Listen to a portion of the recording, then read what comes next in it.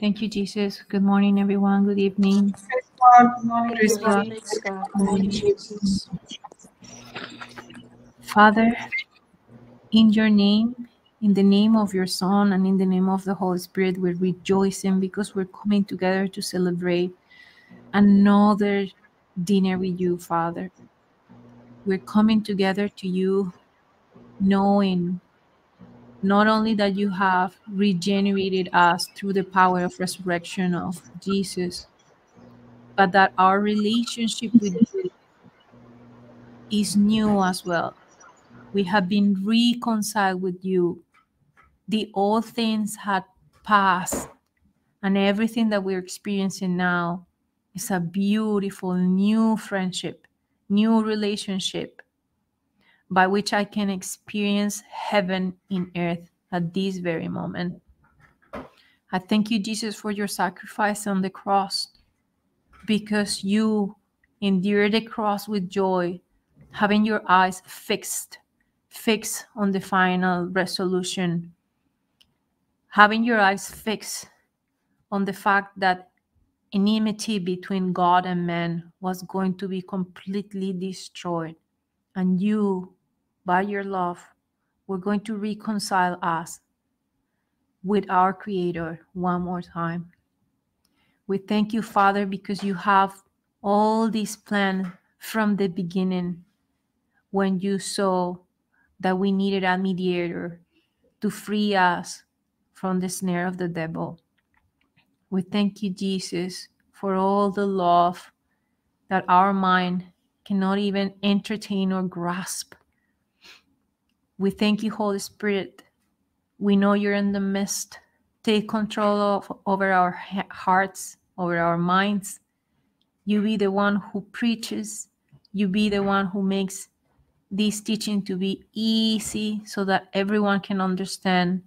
And you be the one who transforms every heart into a good soil so that the fruit, the seeds that come into that heart today produces fruits. In the name of Jesus, we pray. Amen. Amen. Amen. So yesterday we reviewed two scriptures, but the impact and the depth of the teaching yesterday was super deep, I will say. Sorry for repeating the words. But so, Sister Marina, can we please go to 2 Corinthians 5, verse 16? And if you can please put the Amplify to compare them.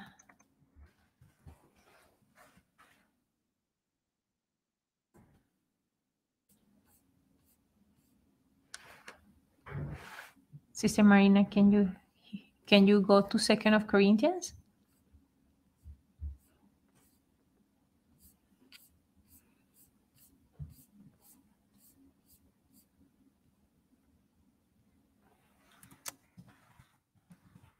Sister Christina, can you hear me? Yes, we can hear you. Praise God. Okay, yes, just checking if my...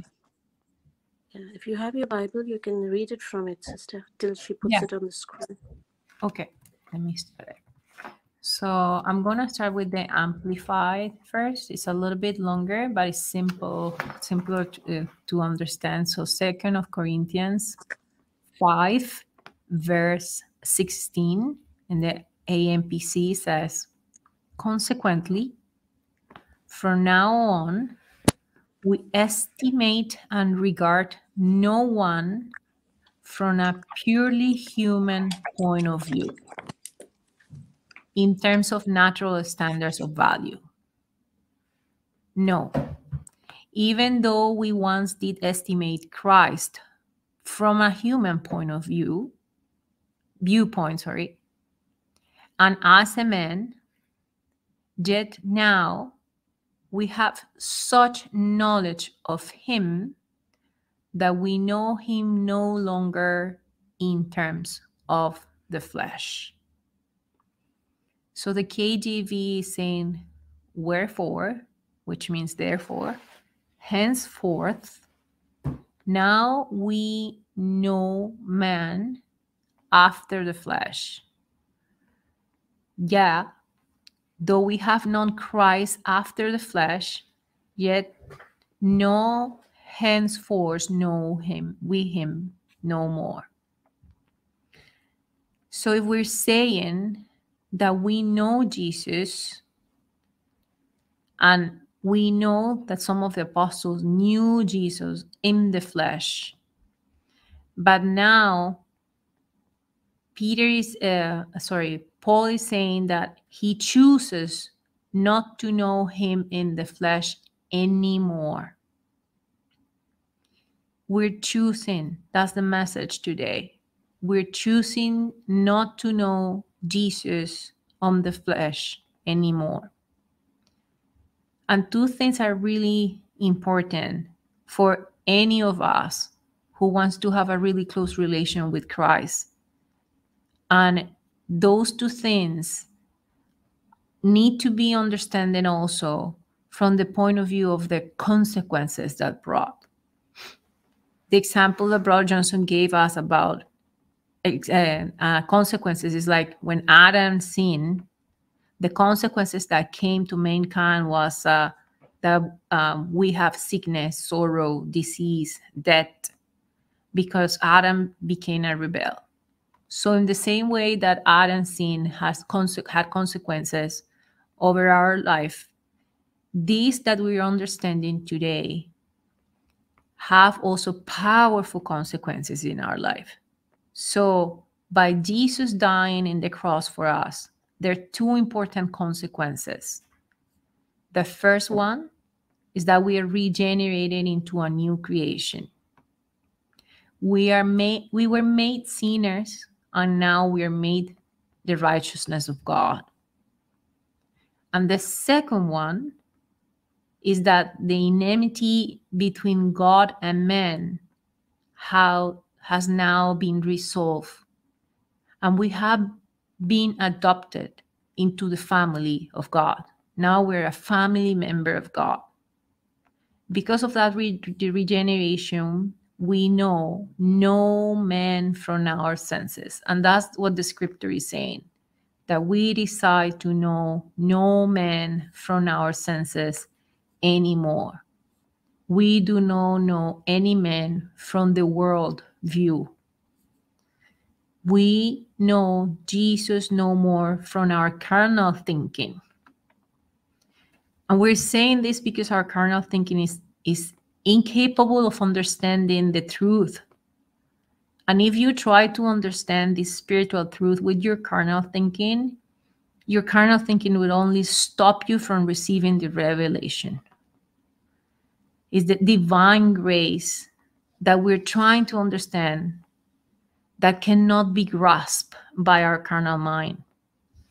And that's why it's disregarded by the world, because the world, the ones that have not been experienced to be born again, have not the capability to understand things with the spiritual mind, with the mind of Christ. And that's why they disregard the truth of the Word of God.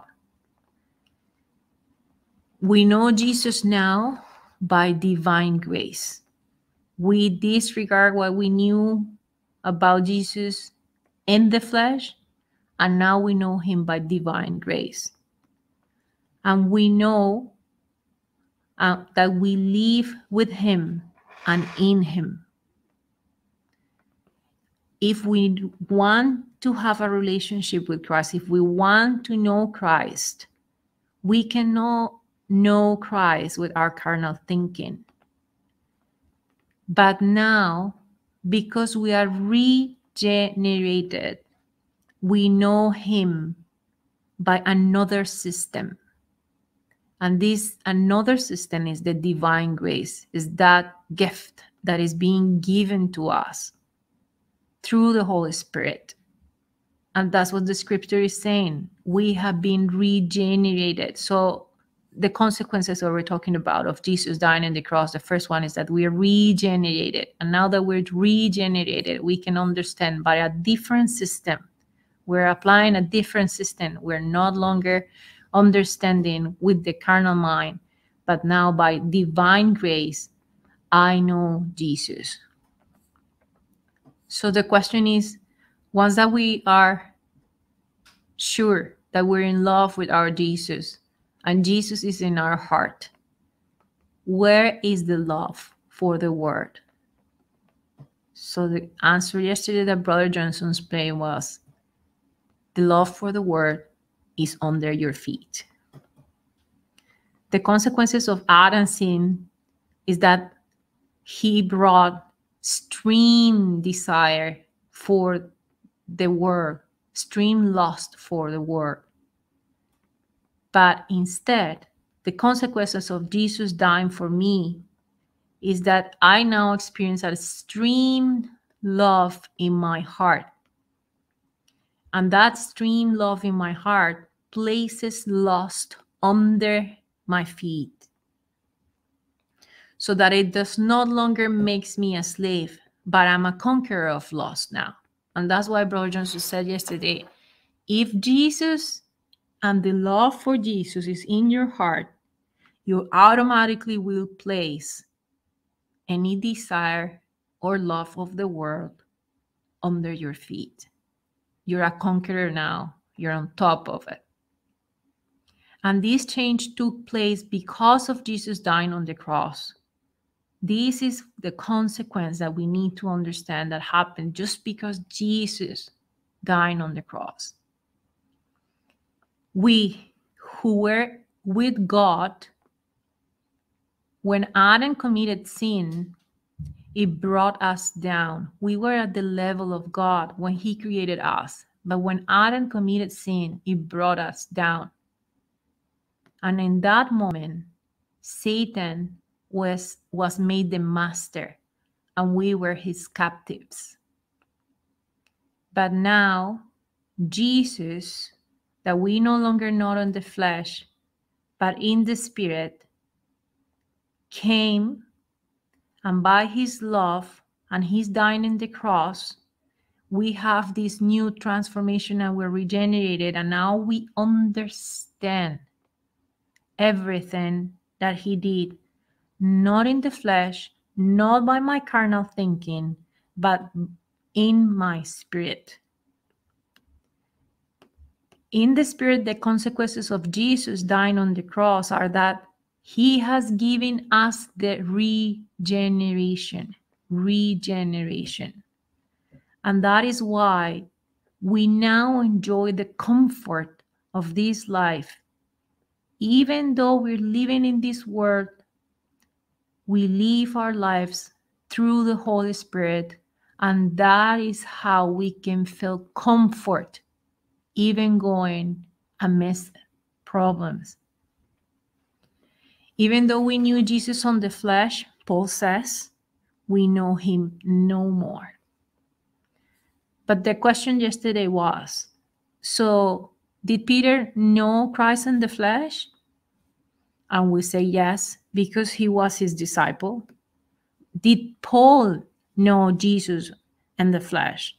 And we say no, they never met in person. So the 12 apostles that were with Jesus saw him, lived with him, shared with him for years. They have seen Jesus, but Paul has never seen Jesus, at least not in the flesh. So if you have the opportunity to choose, who would you give more credibility to? Is it to Paul or to Peter? We know that Peter, James, and John live with Jesus. They were with Jesus. So if you come across a letter written by Peter, who knew Jesus in the flesh, and another letter written by Paul, who did not know Jesus, who would you value the most? Or which letter will be for you with more credibility? And we know that in the past, we will say that we will give more credibility to Peter, knowing that he knew Jesus on the physical. But Paul, in this scripture, is saying that even though I have not seen Jesus in the flesh, I know him in the spirit, and is the Spirit of God who has made me known the things that are not possible to be understood by a carnal mind. But surely you can understand with the spiritual mind when you are connected through the scriptures. So even though, Paul is saying, even though I have not seen Jesus, I can say without a doubt, I have extreme spiritual presence and comfort through the Holy Spirit. So a regeneration that took place because what Jesus did for us on the cross, connect us with Christ, who's now living in our hearts. And that's why Jesus said that true worshipers will worship God in spirit and truth. Because this is not possible to be understood or lived in our carnal mind. So yesterday, Brother Johnson gave another example and said, have you ever seen pictures of Jesus? And do you think that Jesus looks like that? We have to understand that not even the person who made the picture has ever seen Jesus in the flesh. So our faith is not in the image that we see, but is based on the Word of God, which we see. And now our life, our emotions, our feelings, devotions are all based on the Spirit of God, who gives you the understanding by the spiritual senses, by your spiritual mind, the mind of Christ. So I wanted to understand and put an example here. So today I have the opportunity to try and minister to a gentleman, and the wife was present, and she kept on going back to tell me that he was not going to be able to move from the state that he is right now because they have tried for years doing different things and he always fails. So she was telling me today, he's going to fail because he has been doing it for 25 years and I'm tired of it, and I don't want to set you on any expectation. So I kept on explaining her that we were going to give him a new opportunity. And as I was leaving, I grabbed her by my hand because I know she is on the word, but she doesn't have the understanding yet. And I grabbed her by my hand and I said to her, it's not the physical things we're doing, it's the power of God who is going to do it. So when we're trying to understand things with our carnal thinking, we cannot grasp the regeneration, this power of being made new, this power of understanding that now my thinking, my feelings, my emotions are based on the Spirit of God, who will give me new understanding. It is God that will, it is God that is commanding that we should not know Jesus after the flesh. And that is why he's giving us the Spirit, who is just like Jesus. And that Spirit, the Holy Spirit, is living in our heart to speak and reveal to us the truth. And when the Holy Spirit is now in my heart, because I've been regenerated by the power of Jesus and the divine grace, this will bring us from living in the sense realm to the spiritual realm. And this change of heart will help me to be connected in Christ. And that's why Paul is saying, if any man be in Christ, he is a new creation, meaning that he is no longer operating in the sense knowledge. Like Adam was operating in the carnal mind after he committed sin. But a regenerated being, which we are now because what Jesus did for us, lives in his spiritual mind, by his spiritual mind, the mind of Christ. And this is the key factor of our regeneration, that we no longer understand this sin, living nothing by the flesh. So the question yesterday was, if I say I'm born again, but I'm still living with my carnal thinking, then what is the use of being born again? When I am born again, the Spirit of God, through the scripture, is explaining me the spiritual life in Christ Jesus.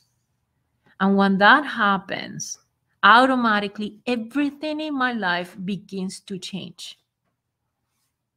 When I say I'm a new creature, it means I stop living with my carnal mind and I'm living with my spiritual mind. And that is how I am always connected to the supernatural. Another example that was given to us is that a person who is facing a trial, if he is looking to the situation with his carnal mind, he will start taking the corresponding actions and he will fail. But with the same problem, if another person experiences the same problem, but through the spirit mind, understands the situation, it will give a totally different response to the same trial, which will take him into victory. The one who is a new creation will be professing his Christian faith every moment, even in the midst of the trial. And that's the difference. The one that is living in his carnal mind will be taken away by the darkness of the situation, by the thoughts of negativity. But the one who is a new creation will be professing his Christian faith. And this should be the most important point in our Christian faith, that I am no longer living with my carnal nature, but with my spiritual nature. I have not only a new heart, but I have a new name. I have a new life. I have a new nature. And I'm living all this by the grace of God. This change that God gave us and make to happen for us takes place in our soul. And that is why all things pass away. And Brother Johnson asked yesterday again, so how is it possible that all things can pass away? It's through the Spirit of God. It is the power of the Spirit of God. So what is happening right now, that power is even influencing my soul. So the old thoughts, the old principles, the old practices, the old way of life that I live by my senses are gone. And all these things must become new because I am now regenerated. So that's the first consequence that we were reviewing when we said there are two consequences. The first one is the regeneration. The second one is reconciliation.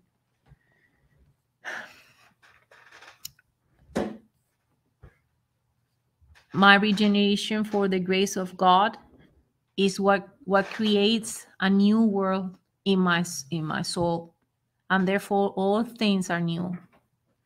And that is why the renewed man acts with new principles, new rules, acts with new ends, has new fellowships, acts with this new love. So the second thing we're going to talk about it is the second consequence of Jesus dying for us on the cross is the reconciliation. And we were going, Sister Marina, to 2 Corinthians 5:18. 2 Corinthians 5:18. Thank you, sister. And all things are of God, who hath reconciled us to himself by Jesus Christ, and hath given to us the ministry of reconciliation. We have to understand what the scripture says here. It has given to us the ministry of reconciliation. So the first question that Brother Johnson asked yesterday is that, so has God given everyone a ministry? Or is it just a few? Has God given everyone a ministry? And we say yes. The scripture is saying, and hath given to us the ministry of reconciliation. And now through Christ, all things are of God. And that's what we see in the first part of the scripture. Through Christ, all things are of God. Right now and from the beginning. When Adam committed sin, sin caused a break in our relationship with God and made us a rebel against God. But now Jesus, by dying on the cross, has destroyed the power of sin, and man has been restored back to God. And that's where we're seeing that now Jesus had reconciled us to God. He says, had reconciled us to himself by Jesus. So God reconciled us to himself by Jesus. It is through the death of Christ that we have been regenerated, we have been restored, we reconciled, and our relationship with God has become once again the same. The sin that has broken the friendship between God and man has been nailed on the cross. God, who was justly offended by the sinner, because the heart of the man was filled with enmity against God, is different now. Now, because of the reconciliation, the price has been paid. God says the price has been paid. And now God is willing to reconcile. And to get this reconciliation, he has appointed Jesus as the mediator for that reconciliation. That's what we're seeing there in 2 Corinthians 5:15. God, who hath reconciled us to himself by Christ Jesus.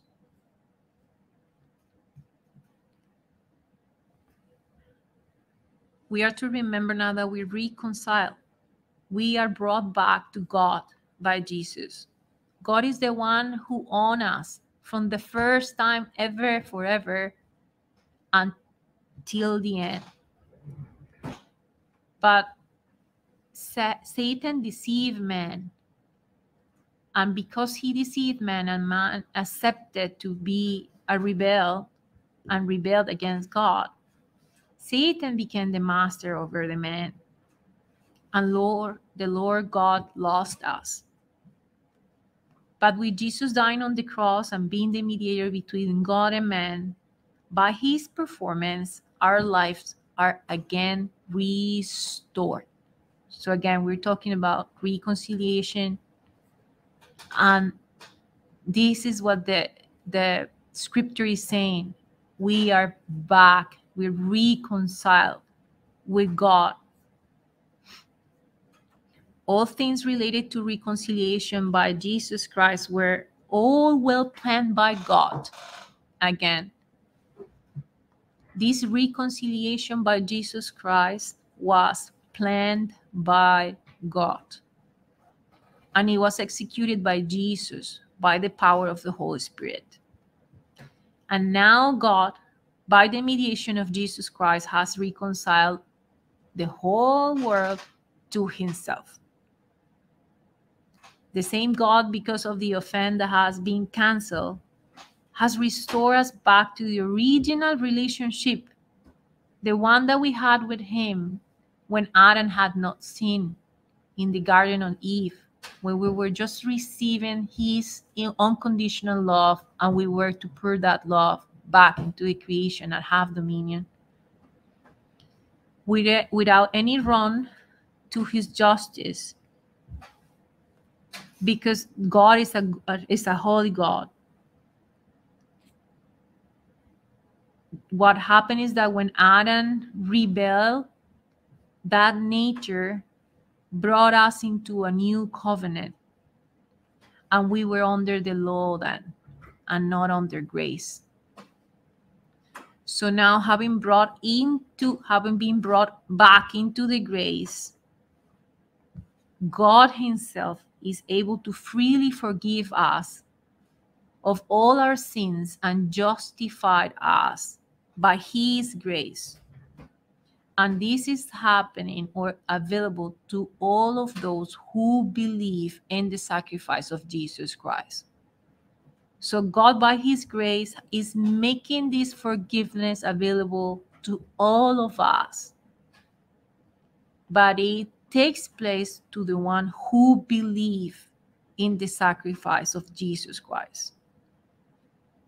And the reason why God is able to forgive us is because of the transaction has been completed, paid by Jesus. The penalty was paid by Jesus.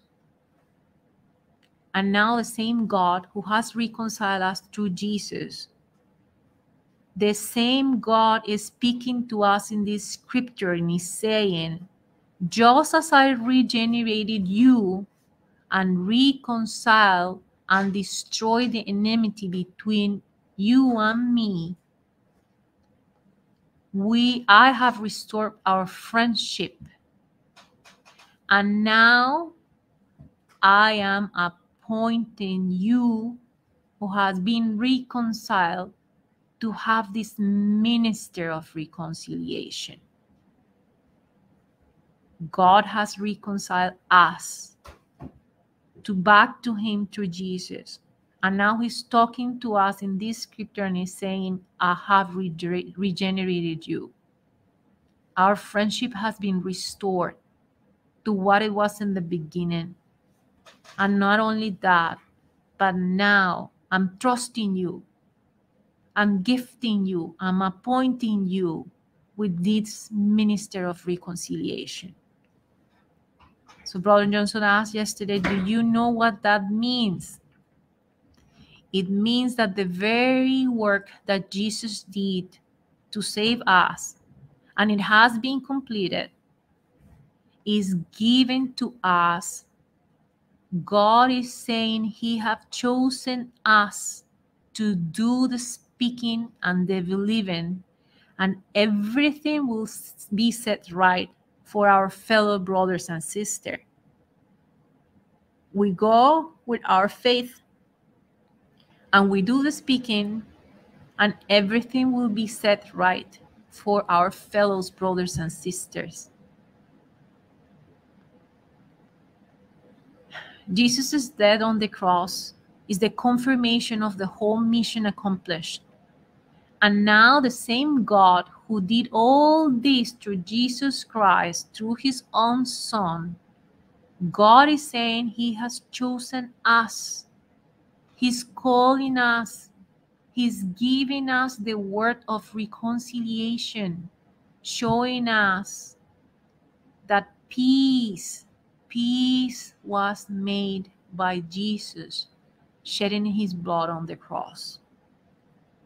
So that blood of Jesus had canceled any of the consequences that were brought by Adam's sin. And we're reconciled to God. And that is why we're directed to this newness of life. We now have a new office. This office of reconciliation is open to all when we proclaim to anyone that God's mercy and grace is in our life and can be in their life as well.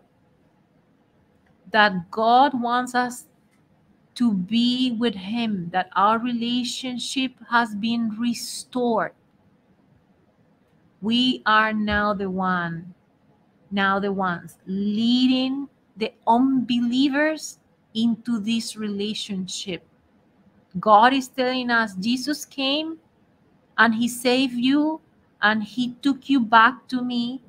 Now I'm choosing you, I'm calling you, I'm giving you this word. So the same consolation you got, go out, proclaim it to the unbelievers, and you will be leading them back into my arms. Remember two things that Brother Johnson just to close. The two most important things by which Jesus that brought transformation in our life is because the first one, regeneration. And then after that regeneration, which means we're made new, the old things have passed. Because of that regeneration, we have been reconciled. And because of that reconciliation, we are now on the same mission that the apostles were doing. We do not desire to know Christ in the flesh, but we desire to know him in the spirit, because of this new nature he has put on us, because we have been born again, by which we are now operating in the spirit, and we're no longer operating in your sense knowledge. We're no longer operating in the flesh. The most we understand the word of God, the more we're going to be able to see the changes. Thank you, Jesus. Thank you, Jesus. Thank you, Jesus. Thank you, Jesus. Thank you. Thank you, Jesus. Thank you, Jesus. Thank you, Jesus. Thank you, Jesus.